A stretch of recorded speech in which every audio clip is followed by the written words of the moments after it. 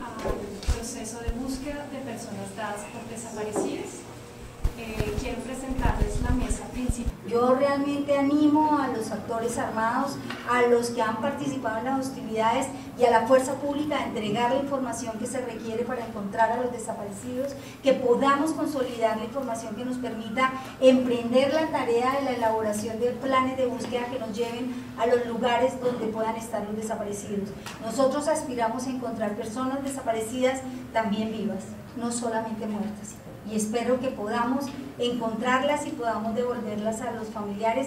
Y en ese sentido también desde el Ministerio de Defensa y la Fuerza Pública.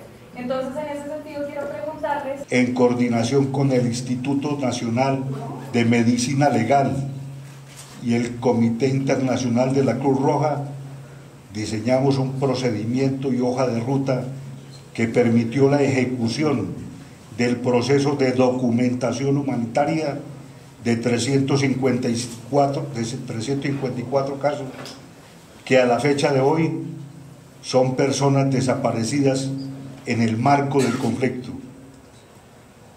de los cuales hoy hacemos entrega pública y formal como continuidad de nuestro compromiso de 276 casos a la unidad de búsqueda de personas dadas por desaparecidas, para que se inicien los procedimientos necesarios y establecer su paradero.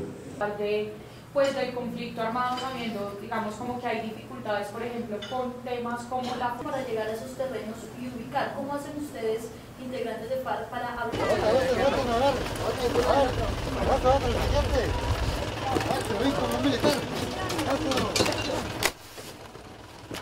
favor, mucho talento con la bajada de... Mucho cuidado. Mucho cuidadito. Dale. No,